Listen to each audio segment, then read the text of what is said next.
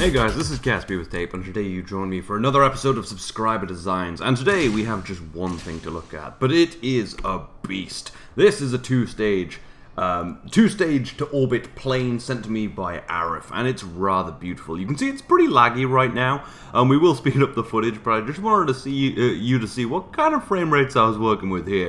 It actually initially drops from these the launch struts, and then takes off. But yeah, anyway, we'll go into 4x time accelerate so you can see what's happening. Now, yes, this is a two-stage to orbit plane, so it has a little carrier plane and the actual shuttle on top. And at first, I was just trying to do this with the jet engines, thinking that I'd fire up the rocket engines later in the when I'm higher up in the atmosphere. That was actually a mistake, because you can see it's really not picking up quite enough speed now. So I guess I will fire them up just before the end of the runway. I think I decided the staging wasn't properly set up when it was sent to me. I'm not exactly sure why. Maybe it's just because it was, you know, sent. But yeah, it's still pretty awesome. I think there's lots of little nice design features in it. You could see the air intakes I was taking a look at earlier. They're kind of like melded into one. They look really cool. Anyway, we're still not really up to 100 meters per second, so I fire up those vector engines as we take off, and it speeds us up a ridiculous amount just in that last bit of the runway. It's pretty awesome. That's like 9,000 kilonewtons of thrust. So now we currently have over 9,000 kilonewtons of thrust on this aircraft, and we're going to start going fairly vertically because we have plenty of thrust now. It has so much liquid fuel and oxidizer in it that it can just go right up with the vector engines all firing up, and this is how I think it's supposed to be flown. I mean, it has a very special payload inside that cargo bay as well, which is very part heavy. This currently is, I think, around 1,000, it's over 1,000 parts. It's maybe like almost 1,100 parts. So the lag was pretty intense, as you can, well, as you hopefully can't tell too much now. Mostly because I'm trying not to move the camera too much. But yeah, you can also see that here I'm just going to turn off the atmospheric effects, because, well, when they start firing up on a big craft like this, it really drops the frame rate. I managed to get about 3 frames a second with this, but if it starts having Mach effects in the flames, it's going to be more like seconds per frame, not frames per second, which isn't what you want. But yes, we're going to push it on into orbit now. You can see me pausing occasionally. I think I was going away and doing things. It took almost 5 minutes just to get off the runway. So yeah, that's why there's only this in the episode today. And also because it's so awesome. It's a 2-stage to orbit. It's got a freaking space telescope in its cargo bay. I don't think I mentioned that yet, but it's got a space telescope, and then returning it to Kerbal is also going to take a little while. So yeah. But for now, we must just focus on getting to orbit, which, well, I'm pretty much just going to launch it kind of vertically and slowly flatten out. Oh my god, is that thunder? Sorry if the video is terrible, because there's going to be thunder. Yeah, stormy in London right now. Anyway, what I was going to say is we're going to just sort of flatten out slowly, burn off almost all of the fuel in this lower plane, and then detach and carry on into orbit, letting this a kind of lower plane tumble into the atmosphere. I don't think it has a probe on it, so I couldn't return it. But I guess in an ideal world, and maybe with... Yeah, actually, no, I think if it had a probe on it, maybe I could have attempted to return it to the launch site, so this would be fully reusable. But it doesn't have one. But because of the kind of length of our trajectory, I think actually there would be enough time for me to get into orbit and then switch back to the plane and land it. So maybe another time I'll try that, although this took about an hour to record, so maybe not. Now I'm just kind of waiting for the Rapier engines to switch over automatically. The ramjets flame out and these slowly kind of tick down. And you can see we are taking on some heating there. There's just no flames because lag. But yeah, I couldn't remember the action group to switch over these engines. I'm not even sure if there was one. So I'm just kind of waiting for them to switch over, and there they go. Now we have a ridiculous amount of thrust. And we're going to be able to raise our apoapsis out of the atmosphere, and also extend our orbit outwards so that the orbiter itself doesn't have to do too much, it doesn't have to fire its engines for too long. It does have 2 sets of engines, actually, the vectors for getting into orbit, and then a couple of poodles for an orbital maneuvering system. I really do like this. It's got a lot of nice little details on it. There are some things that are a little janky, because it's so big, that's kind of to be expected, and it's just amazing. But anyway, we're on a good trajectory now, so we're going to ditch the plane. It's got a bunch of solid rocket boosters in it, which fling it away, which also kind of kind of burn up the spacecraft a little bit. It does survive, but it did take a little bit of heating from that. But that's really nice. That was using those little tiny, I think they're called like ant boosters. I've forgotten their name, but the little tiny solar rocket boosters, and it brings it away, tumbling back into the atmosphere, looking rather nice. And that'll crash into the ocean somewhere. Might actually even land somewhere in Cathenia.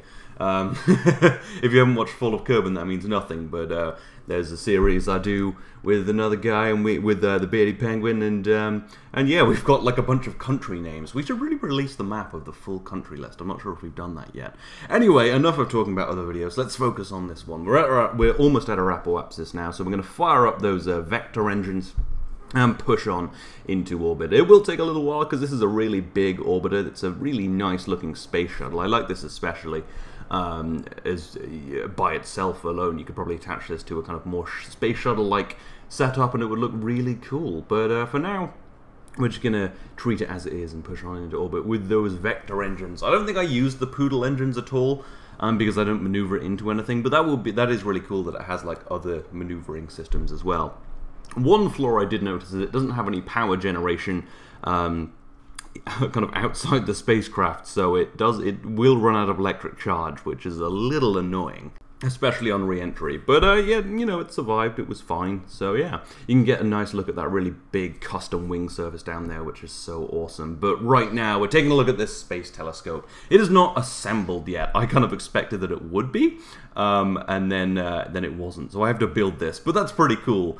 So yes, this brings this beautiful stock space telescope to orbit. So we detach the telescope bit, and that drifts off. We're going to have to get that big solar panel, which I guess goes on the back, like, what's that? One of those telescopes that I think looks for asteroids. I think it looks a lot like that. Anyway, this won't quite come out of the cargo bay. And I'm also not sure how any of this maneuvers at this current time, because there's also a propulsion system there, which is also kind of unmaneuverable. But then I realized there's 4 little modules down there, and those are little, those aren't probes. You actually put a Kerbal in there, and they, you can see I fling it off and then it won't control itself. I realize there's a seat. So you put a Kerbal in there, and then the Kerbal drives around and docks this together. Sadly, I only brought one Kerbal, so we're going to have to use our main pilot for this. So we get him out of the spacecraft, get him flying over to the cargo bay. He's going to get in one of these little RCS tugs and start assembling this space telescope. It's only 3 parts. It's the space telescope I've already decoupled. It's this little propulsion system and that big solar panel. So we're going to start with the propulsion system because that should be fairly easy. So we do a little bit of maneuvering in, grab it there. I'm thinking just using one of these maneuvering pods will be fine for this. You could attach another one to that other node, but I didn't think it was massively necessary. There are 4, so you could use 2 of them for each little craft. But for now, I think I'll just use 1. So we maneuver it over, just get this tube behind the telescope. I guess this would maybe push it out into solar orbit where it could look for asteroids, maybe. There wasn't any information about what the telescope did, well, is intended for in the email. Obviously, it doesn't actually do anything because it's stock, but it does look really nice. I mean, these radiators actually make a pretty good shroud for the telescope. Anyway, we get this docked on with a fairly minimal trouble, which was quite nice. So now we're just going to go and head back in this little RCS tug. Probably just going to use the same one to grab that big solar panel module. And luckily it seems to have dislodged itself from the shuttle, which is good because it was a bit kind of lodged in there. So I guess we're going to dock this to that end of the solar panel. Then I am going to go and get another little RCS tug to dock to the other end, because it's quite a big, quite a big module, and I need to maneuver it fairly precisely.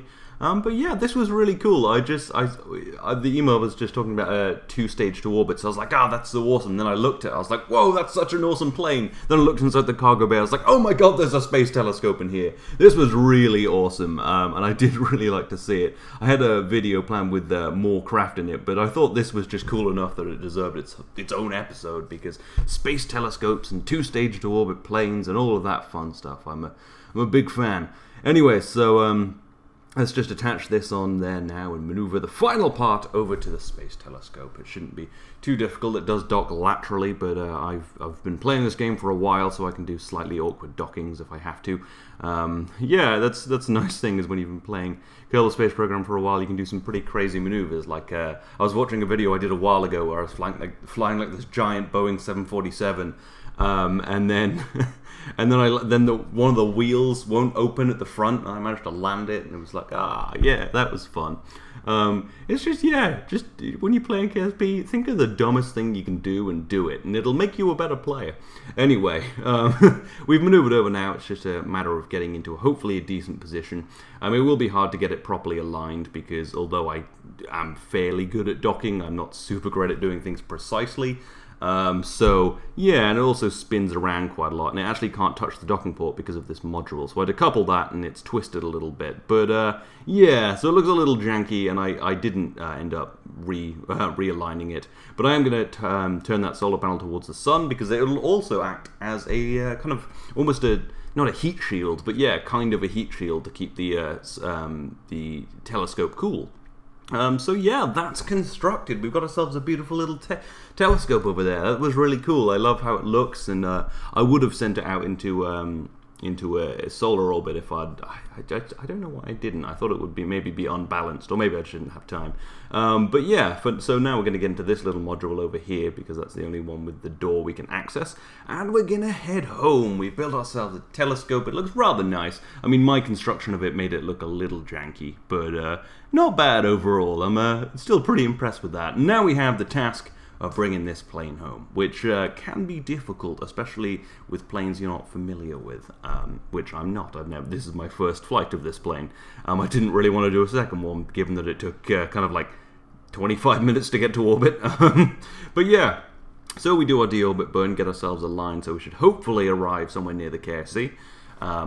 Either that or overshoot it, and it's fine to overshoot things because then you'll have excess energy and you can return to the launch site using that energy. Unless you like overshoot it by half the planet, then you're probably screwed. Quickly turn the re-entry effects back on because it'll look rather beautiful, and angle myself up at about 45 degrees because it's very important to burn off as much speed in the high atmosphere as possible. However, this craft has a serious tendency to pitch forward at high aerodynamic profiles, which is a problem. So I'm going to start pumping fuel back because we need to maintain a high angle of attack, or there's a serious chance that we'll burn up. And you can see as this kind of continues, I have to keep using RCS and keep fighting it to keep pointing it the right way. So this was a very hands-on re-entry. And a little later when we're burning up, you can see it's really swirling around quite a lot. I'm pumping fuel into all of the back tanks just to try and push that center of mass backwards so that so that the center of lift will kind of angle our spacecraft up. But it is being rather troublesome. But eventually I do get it fairly under control, but I'm going to overshoot the KSE quite a lot, so I go for a slightly different, more aggressive tactic, go inverted, and start pulling an inverted dive, because we kind of don't want to overshoot the KSE too much, because we might not be able to get back, because we don't have jet engines. These vector engines will work in the atmosphere, but they will be quite limited. But yeah, we do pull ourselves down. We get taking some pretty serious heating. This is a pretty dumb way to do a re-entry. I had burned off just enough velocity that it wasn't totally crazy. But when you're doing this, you're pushing yourselves down into the atmosphere, which means the heating will be more intense, so it is a little dangerous for the spacecraft. But it does go okay. But then, talking of dangerous for the spacecraft, we start to go into a spin. Apparently all of my fuel pumping made it unstable at lower speeds, whereas it was kind of more stable at higher speeds, and we start to spin. So I need to start pumping fuel and start trying to gain control of this aircraft, because we are falling quite quickly towards the ocean. You can see I'm occasionally firing up those vector engines, trying to force myself kind of downward to force my prograde marker forward, and it does start to work, and the fuel pumping and everything brings it under control. I just managed to gain control of the aircraft, and we start pumping fuel again backwards so that it's a little less stable, so that we can pitch up before we slam into the ocean. And we do so. There we go. The craft is looking good, and now it's actually flying pretty nicely. It doesn't transition well between various kind of aerodynamic profiles, but once you're at low speeds, it flies pretty nicely. You can see it's doing a pretty good job. But yeah, it is quite difficult to get a plane to be a big plane like this to be very stable on re-entry, and also then stable when flying at low speeds. It's just how aerodynamics works. And I mean, Kerbal Space Program doesn't model it perfectly, but I mean, it's much better than it was when I first started playing, where it was all kind of the same. But anyway, after all of that, we are coming in for a landing now. After flying a little bit with those vector engines to get us to the runway, we're just going to glide in and hopefully burn off enough velocity that we don't, well, crash. There is a parachute down there, though, well, at the back of the spacecraft there, though, which I'll probably use because it's always cool to land with a parachute, and also I am going very fast. There's no air brakes on this, although there are some. You can deploy the flaps. However, I think I screwed that up a little bit because I think they auto deploy when you hit brake, but I don't think I knew that, so I start manually deploying things and it starts kind of losing a little control, which you'll see in a second. But right now we're just lining up with the runway, trying to get fairly level so that I can flare at the last second. You can see I am just deploying them, but it means that I'm pitching forward, which is not what you want while landing, so I undeploy them. I'm going quite quickly. We do a bit of a flare, but then I just pop the chute, which you don't really want to do while you're still in the air, but it's placed pretty nicely, so it works pretty well. And now I'm just trying to maintain a fairly good level of pitch, and we touch down. And the plane actually does have a wheel on the front, just in case you touch down a little too nose heavy, which is a really nice little design. Nice little design addition, I guess. And yeah, we fire up the brakes, and we slow down, and we reach a stop on the runway rather beautifully. A bit of a turgid re-entry, but it was a bit of fun, you know, trying to keep it under control, especially when it went into that flat spin. I like doing stuff like that. It makes me feel like I know what I'm doing. But yeah, anyway, there we are on the runway, all done. So thank you to Arif for this. I'm sorry it was just one craft today, but this was so cool that I thought it was more than enough. But yeah, the next episode of Subscriber Designs will of course be the Fighter Jet Showdown finale, in which we put all of the winners of every Fighter Jet Showdown up against each other to have the clash of titans, and I think it will be amazing. So I hope you will come back and join me for that, and then we'll just be resuming normal Subscriber Design. So yeah, nothing really to send in for next week's episode, but the week after that there'll be another normal Subscriber Design, so go crazy. But anyway, if you want to go check out a couple more videos now, there is my most recent episode of Road to Colonization, in which we arrive at Duna. There's also my most recent episode of Prison Architect, in which I try to make a logging camp. There's also links to my Twitter, Twitch, and Patreon in the description if you're interested, but as always, I hope you've enjoyed this. I'll see you next time.